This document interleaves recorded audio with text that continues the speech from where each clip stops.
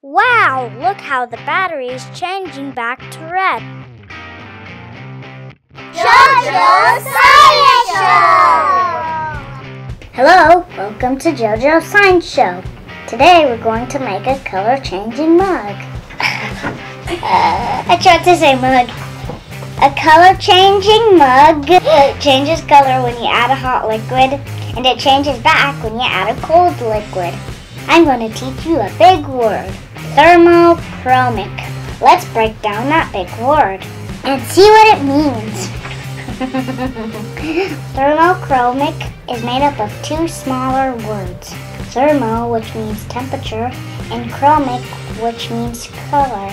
So thermochromic material changes color with temperature. For this experiment, you'll need a mug, you'll need clear nail polish, a marker, you'll need a bowl, you'll need some thermochromic pigment. I got this thermochromic pigment from eBay. Kids, make sure an adult is supervising you doing this experiment.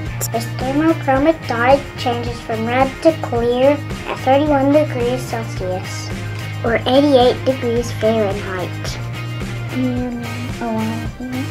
And here. First, draw something on your mug with a marker. I drew a battery.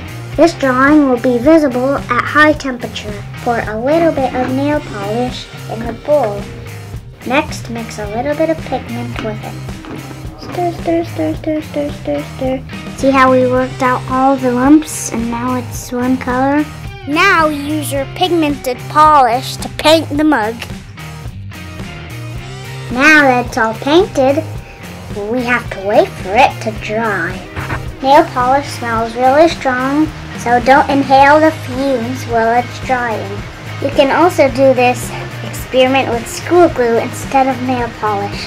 If you want to make this more permanent, you can use a two-part epoxy instead of the nail polish, but you would need an adult to do that. Now that the first coat is dry, we can put a second clear coat on it to protect it. So here's the second clear coat.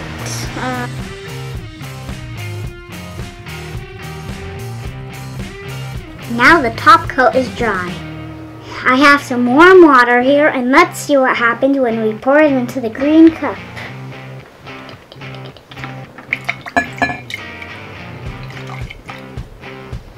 Wow, look how it's really changing color. Wow! See, the battery turned green? Now I'm going to empty the hot water and put in the cold water. Wow, look how the battery is changing back to red.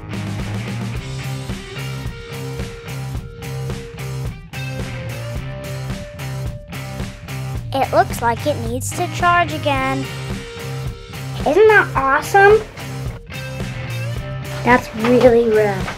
So, how does this work? The big dots are the atoms that make up the pigment.